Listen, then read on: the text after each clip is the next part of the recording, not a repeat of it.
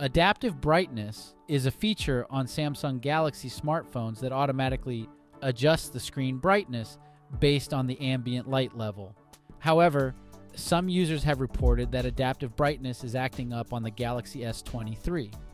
If you are experiencing this problem, there are a few things you can try to fix it. First, try to restart your phone. A simple restart can often fix minor software glitches that may be causing the problem. To restart your phone, press and hold the power and volume down buttons until the power options show. Then tap on Restart and confirm you want to reboot.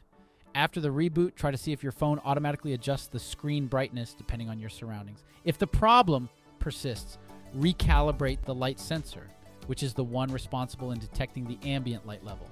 If not calibrated correctly, it can cause adaptive brightness to malfunction. To calibrate the light sensor, open Settings and then tap Battery and Device Care. Swipe up and tap Diagnostics, then select Phone Diagnostics.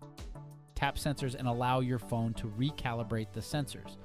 These two solutions are often enough to fix this minor issue. However, you might need to check for software updates, which often include bug fixes and performance improvements.